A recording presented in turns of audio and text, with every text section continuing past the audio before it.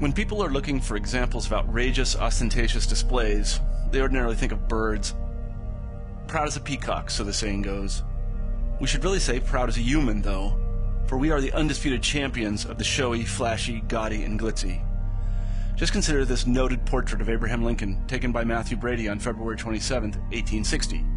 Lincoln was about to give his famous address at Cooper Union in New York City, the speech that some say launched his presidential campaign. On the way, Lincoln stopped by Brady's studio for what we would call a photo op. Lincoln was an ambitious politician, the kind that carefully cultivates an image or public persona. He wanted the electorate to see him as the voice of moderate reason, when in truth he was quite radical, as future events would bear out. This portrait shows the photographer Brady straining to help Lincoln achieve his rhetorical aim. It's a display of probity, sincerity, and earnestness. Lincoln looks directly into the camera, right into your eyes. He's clean-shaven, gaunt, indeed almost skeletal, and impassive. No hint of humor crosses his face.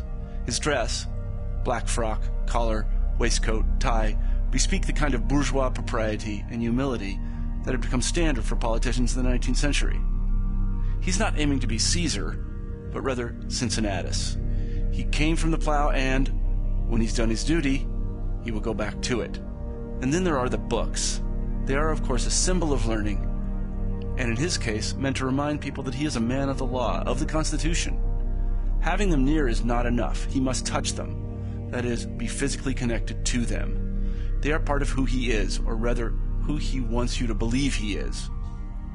10 months after this photo was taken, this man, who wanted for all the world to be seen as modest, unassuming, and prudent, would take actions that would lead the United States directly into the Civil War.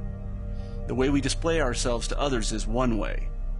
The reality is often quite different.